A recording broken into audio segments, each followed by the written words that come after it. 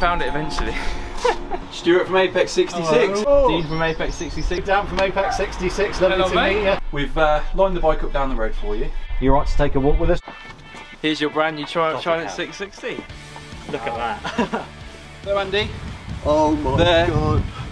Is your brand new Ninja 1000 SX. No way. There is your brand new Triumph Speed Twin. Oh, swear Well done, mate.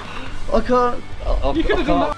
Believe it. And I thought, well, I'm not going to win. I just thought, you know, but the odds are amazing, aren't they? Well, we why, believe so. Yeah, we believe they're the best in the industry. I mean, So seriously, why? I'd rather do this than the lottery because the odds are a fraction of the winning much on the lottery, aren't and the they? proof's in the pudding that you're actually now sat on. Yeah. I guess a bike that you've admired for a little while. You like it, yeah. Well, what would you say to someone that's thinking of entering? Oh, just do it. Just literally do it. I mean, like you say, for the price of nearly a meal deal, it's worth doing. It's worth doing. What would you say? Go for it. Honestly, unless you have a go, you just don't know. The odds are great. I mean, 1,299 tickets on this bike, and I bought 10, and I felt like I was in with a good shot of winning it, to be honest. And I'm sitting on it. So the proof is in the pudding. So go for it.